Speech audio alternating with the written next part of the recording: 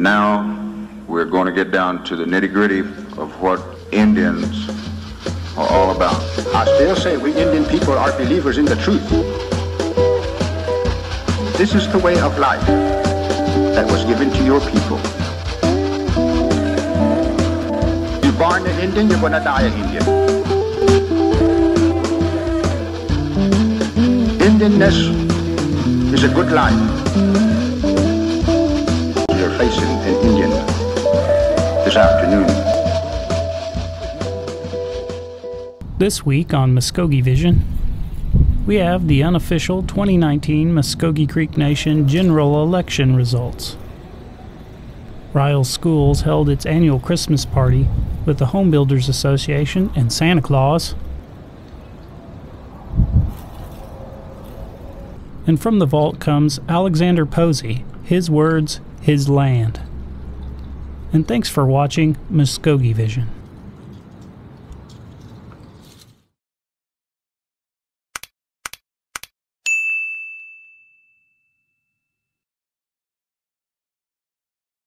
These are your 2019 unofficial general election results. If there is no challenge filed during the challenge period, these results will become official on Friday, December 20th, 2019. David Hill is our new principal chief, winning with a landslide victory of 3,399 votes, or 65.64% of the vote, over BIM Steve Bruner with 1,779 votes, or 34.36% of the vote. Creek District Seat A was won by Joseph Hicks with 2,520 votes, or 51.54% of the vote, over Dean Hughes with 2,369 votes, or 48.46% of the vote. Muskogee District Seat A saw a narrow victory for Mary Crawford with 2,454 votes, or 50.53% of the vote, over Laura Harjo King with 2,403 votes, or 49.47% of the vote.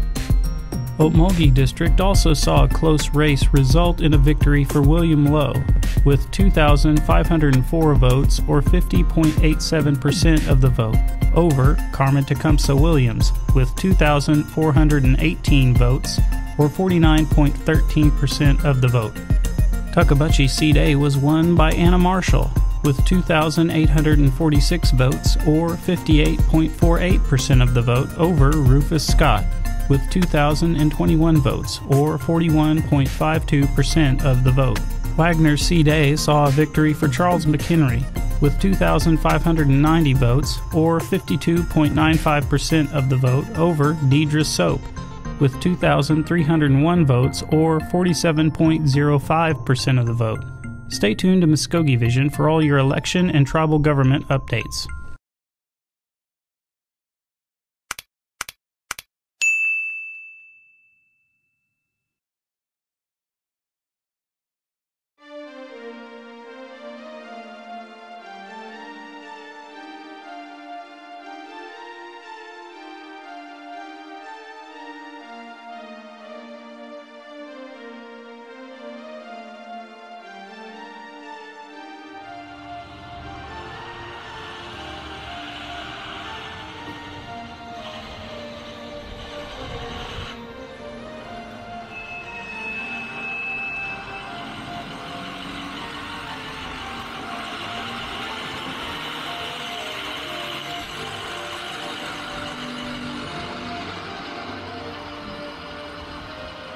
I have been a member of the Home Builders Association for over 30 years.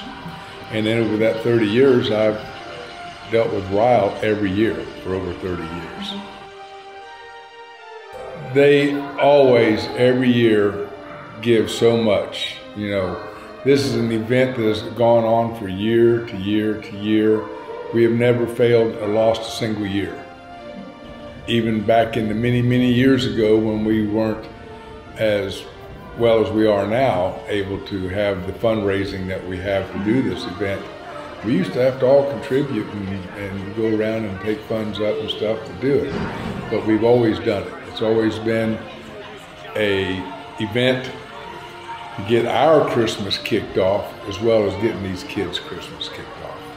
The kids every year make an ornament. Some of them have their pictures on them, different things. I have so many ornaments from over the years from my wife and I doing this that I could decorate an entire Christmas tree with nothing but the Ryle kids ornaments. So it's pretty amazing. Got a bunch of them. Well, you know, they would call us and they would tell us, you know, what days we were going there, and at the beginning it was, let's see, Creedmoor. He would come down and visit with us and visit with me and the teachers and tell us what it was all about and things like that. And he would kind of give us a schedule of what to expect. And so then we'd just go up there and meet them at the Walmart or wherever, you know, they wanted to meet. So it was a good experience. It taught them to not be selfish. You know, they bought for their families, and it was just a real experience for them. They kind of look forward to it every year, and that was one day that we never had anybody ever miss. You know. I just remember us going every year, you know, getting so excited, you know, the night before you couldn't sleep or anything because you knew you were going to get to go shop and go to Tulsa. You know, that was a big thing because a lot of us didn't go to Tulsa all the time. And just being able to spend money. I know that at that time we would go shopping and then go to Shotgun Sam's, which that used to be a big pizza place back then, and go and eat there, eat pizza and stuff, and get presents. I know one year they gave us everybody a bike, and it was personalized, had our name on there and everything. The girls got pink and white ones, and the guys got black bikes. But yeah, I remember that. Just going on that trip every year, it was, you know, definitely everybody loved going there, and you know, nobody missed that trip, and it was quite memorable for me. But I remember going to like in the store and like with my teacher and going around, and we had our own shopping cart, and like we got to pick our own toys, and it was just like a different experience when I think back. And I remember during that time it was when Pocahontas was big as well, so I remember getting this Pocahontas coloring book and crowns, and so that's what I remember from Home Builders. Growing up in that area, a lot of families, from my part, my mother and father didn't graduate from high school, so you had a lot of them that were that way, and so the jobs that they had were very hard-working, you know, manual labor type of jobs. So they always had to sacrifice, and they would sacrifice for us. As we got older, we understood. We understood what they was doing and the things they would have to do for us to have a Christmas if we was going to have one. So as we got older, understanding that concept and understanding what they was doing for us was just huge, you know, and being able to come home and say, hey, look what I got you, you know, and didn't worry about wrapping up the present or anything, we just bringing it home and understanding at that time what it means to give and to put a smile on someone's face or let them know that someone's thinking about them. It was like that, you know, like we never had pizza before or anything like that, you know, and you got up there and it was like, it was just so special. It just like everything was that much better. All the kids were together, you were there with your school friends and everything like that, and they were just, yeah, everything just felt like it was a lot better. Well, when I think about Home Builders, the first thing that comes to my mind is just joy, happiness, feeling special. During that time, you have this, at this time we seen this, it was like a big company that would come down to little old Ryle. It would pick us up,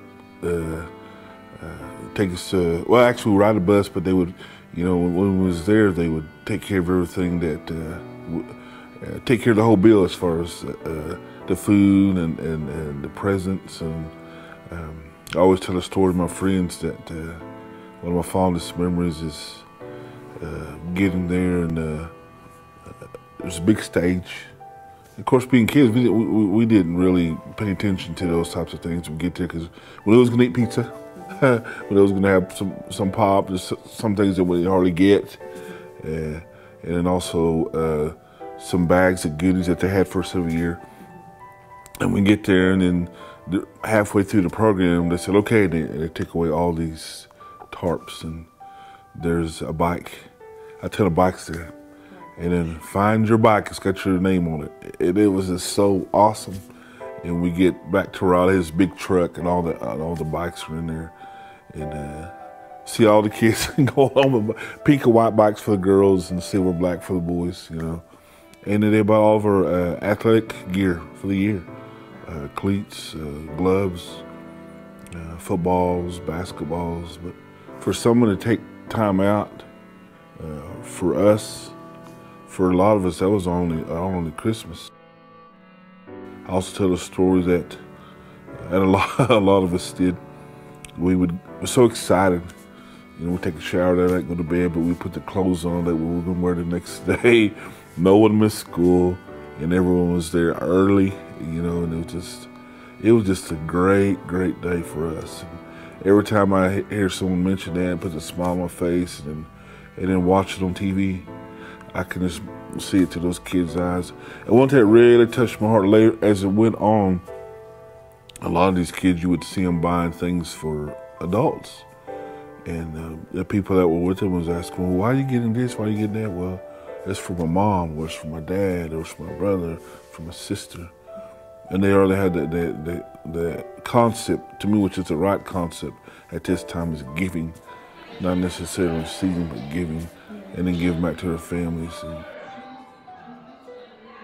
There's a lot of poverty in that area, and some people wouldn't be able to afford Christmases. And you know, some kids, you know, they shop for their families instead of, you know, spending the whole money on themselves. I think that really helped people, especially the kids there, to show that, you know, somebody is being generous to them. So, you know, I want to pay it forward to my own family, because, you know, a lot of kids didn't have Christmas on their own, and I think it definitely helped with them being able to celebrate a little bit of Christmas, no matter how small it was for them. You learn generosity more when you actually see somebody who's given their time, effort, and, you know, money to these kids, and I think that's helped me to develop more sense of how it affects the communities, how, you know, some kids are in poverty level and may not have anything or anything like that, and it's just made me realize more that how much I'm fortunate enough to be where I am versus, you know, other families in that areas.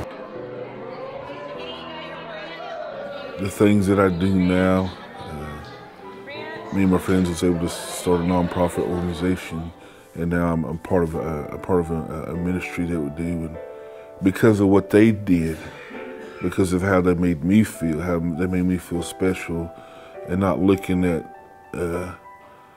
me as far as the things maybe I've done or things I've been through, but just seeing to say, hey, this is just an individual, and I'm just going to do whatever I can so they can have a good day. Do whatever I can, again, to put a smile on their face, to make them feel special, make them feel significant. And the things I do now, that's what I love doing. I love to give. And, you know, we put on a lot of basketball tournaments, and one thing we do is a hospitality room. We feed people, sit down and be able to talk to them, and you just be amazed at anything. To us, it's just a small thing, but to them, it's very big that someone would think about it. So it's really, really influenced my life. And that's something that I teach my kids and people that I'm associated with. You know, if you can give, that's what you need to do. And now the good Lord has allowed me to be a pastor of a church. And one thing I always say is fulfill a need. Everyone always has a need in their life. It could be clothing, it could be food, it could be maybe helping them out with the bill, or just buying them lunch, no matter what it is. But that spirit of giving, it's something that I wouldn't say is gone away, but nowadays it seems very uncommon, you know, and I want them to be able to do those types of things. Because again, you just never know, doing one little thing, what it can do for a person, especially for their attitude or maybe something going through that day. To me, it really helps. Christmas to you guys. Thank you. I tell you, if we had a room full of Ryle alum, they could be 10, 15, 20 years apart in the years that they attended. But if you said that one thing, if you said home builders, their faces would light up, and they would all have a special memory, something that happened in how this type of year, every time, or this time of year when it comes around, those thoughts and those memories, and then telling our kids again how blessed they are to be able to have that. You don't see that very often, you know. There was 5 of us in my family that attended Ryle, and it was awesome. We all got to go. We all got to go at the same time, and we'd all come back with gifts and things. And it was, and the one thing that I realize now that I didn't realize back then, it took a lot of stress off my mom and dad, because they knew now that we had something for Christmas, and it was like, yes, we got this for Christmas. So, you know, there were some of our friends that their parents were making pretty good money, so there was a couple of here or there that's going to have a real good Christmas. But that day we were all equal, if you know what I mean. That day we're all equal, we're all treated the same, and we all had the same, again, that joy and happiness coming from this one particular event, and that was just awesome. Again, because that day, no one was mad at each other, no one was arguing. It was just, hey, we're getting ready to go to Home Builders, jumping on that bus, and just, going to Tulsa. And to us, Tulsa seemed like, it was like a long ways away, and it was just, wow. To me, I thought, wow, that was the whole world when I was younger. You know, there's nothing bigger than Tulsa, you know. During this time, it's a special time just to be able to give. Even though you may not have a lot in your pocket, and there's some way to give. It could be just, again, going by checking on somebody. It could be maybe someone still back in our area, they still use wood stoves. Hey, go buy them a rick of wood. I don't know, something. You'd be amazed one little thing what it would do during this time. And because, and one thing I encourage you to do that is because our kids watch us. Our kids watch what we do. And that's a good thing to pass on, generosity and caring about other people. And not only to do it during this time, but through the whole year. It doesn't have to be just Christmas to be able to have the heart to give. Do it the whole year and see what happens. It changes a lot of atmospheres. It changes a lot of people's mentality. So that's the one thing I would pass on, and to thank them, the Home Builders Association and the family of Mr. Creekmore, because they gave me a lot of good memories and helped me to develop a heart that I have now. Yes, I would also like to thank Home Builders for continuing this tradition for our Ryle students. You know, yes, it has made a lasting impact on me and my kids, my family, other family members who have attended Ryle. And, you know, I just really appreciate the generosity they've shown to our students. Thank you, Home Builders, for providing that memorable experience. I think it was like either in '95, '96 that I experienced that, and I still remember it to this day, like over 20 years later. And just a shout out, to Mr. Hicks. He was the superintendent or principal when I was there. And then I remember my first grade teacher, Mrs. Jamie Smith, and she's made a lasting impact on me.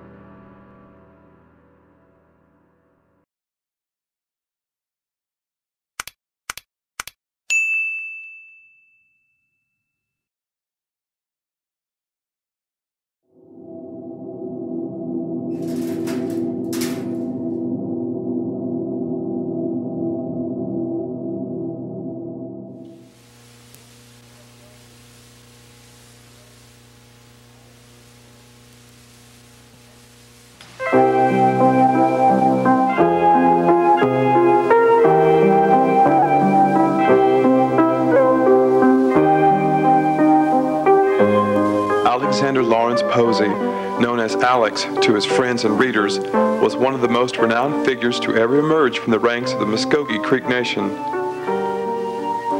This gentle, good-natured man was educator, journalist, philosopher, humorist, statesman, and active participant in the affairs of his time.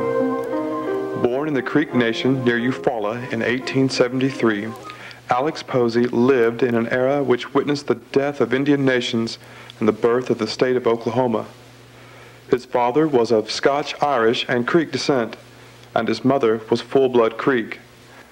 The Muskogee tongue was Alex's first language, though his father made sure that English was later mastered in school. In 1890, when Alex was 17, he entered Bacone College, then known as Indian University, near Muskogee. It was there that his literary and journalistic talents began to flower. After graduation in 1895, Posey began his short but illustrious career. He was elected to the House of Warriors, a branch of the Creek legislature, and then was named superintendent of the Creek Orphanage at Okmulgee. There he met and married Minnie Harris of Fayetteville, Arkansas, one of the teachers. In 1897, Alex and his wife moved to a farm near Stidham, not far from his birthplace. Here he roamed the Talladega, a range of hills that bordered the Oktahutchee, the Sandy River, studied nature, and wrote poetry. That same year, he was called to serve as the superintendent of the Creek Nation High School in Eufaula. His poetry and prose began appearing regularly in the Indian Journal, Eufaula's newspaper, and in 1900 he became editor of that paper.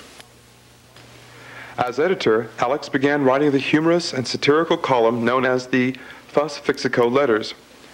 These imaginative letters focused attention on the fraud and injustice being done to the Indians in the territory and were reprinted in newspapers all across the United States. In 1904, Posey went to work for the Dawes Commission, headquartered in Muskogee, to assist in its efforts to finish the allotment process among the Creeks.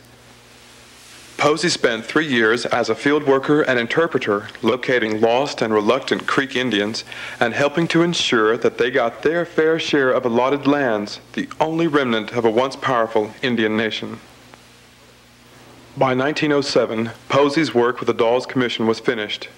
Tribal lands had been dissolved, the new state had formed, and a sad sense of change hung in the air for Oklahoma's Indians. Alex had decided to return to Eufaula and take up ownership of the Indian Journal. But this was not to be. In May 1908, Alex Posey drowned while attempting to cross the rain-swollen waters of the North Canadian River in a boat. The boat capsized, throwing him into the swirling waters. Posey could only grasp at branches that hung out over the water's edge while rescue workers tried to save him. Eventually, the waters swept him away, and he was lost. But he left a legacy of imaginative words describing the natural world around him and his feelings about that world. Listen now to his poetry, his words, and see images of the land that inspired them.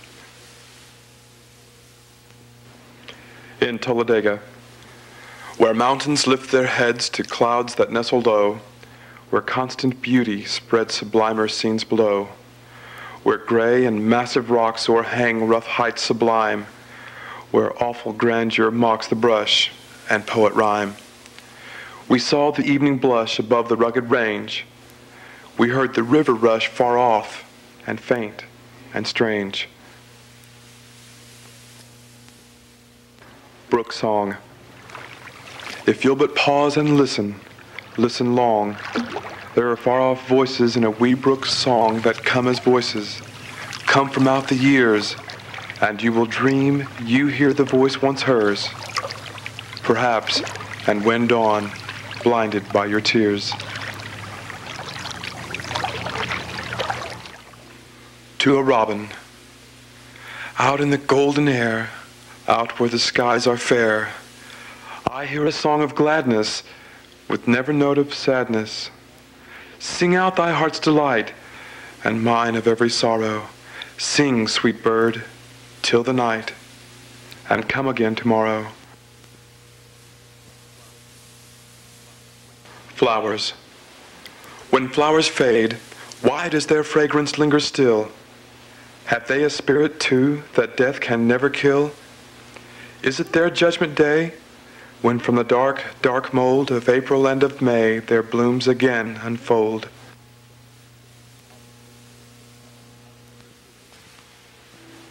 The deer. From out the folded hills that lie beneath a thin blue veil, there comes a deer to drink from limbo's waters in the dale. Then flies he back into the hills, and sitting there I dream and watch, as vain as he, my image lying in the stream. My hermitage. Between me and the noise of strife are walls of mountains set with pine. The dusty, care-strewn paths of life lead not to this retreat of mine. I hear the morning wind awake beyond the purple height, and in the growing light the lap of lilies on the lake. I live with echo and with song, and beauty leads me forth to see her temple's colonnades, and long together do we love to be. The mountains wall me in, complete, and leave me but a bit of blue above. All year the days are sweet, how sweet, and all the long nights through. I hear the river flowing by along its sandy bars. Behold, far in the midnight sky, an infinity of stars. 'Tis sweet when all is still, when darkness gathers round, to hear from hill to hill the far, the wondering sound. The cedar and the pine have pitched their tents with me. What freedom vast is mine, what room, what mystery. Upon the dreamy southern breeze that steals in like a laden bee and sighs for rest among the trees are far-blown bits of melody. Autumn. In the dreamy silence of the afternoon, a cloth of gold is woven over wood and prairie, and the jaybird, newly fallen from the heaven, scatters cordial greetings, and the air is filled with scarlet leaves that, dropping, rise again, as ever, with a useless sigh for rest, and it is autumn. Sunset. By coward clouds forgot, by yonder's sunset flow, the day, in battle shot, lies bleeding, weak and low. My fancy. Why do trees along the river lean so far out o'er the tide? Very wise men tell me why, but I am never satisfied. And so I keep my fancy still, that trees lean out to save the drowning from the clutches of the cold, remorseless wave.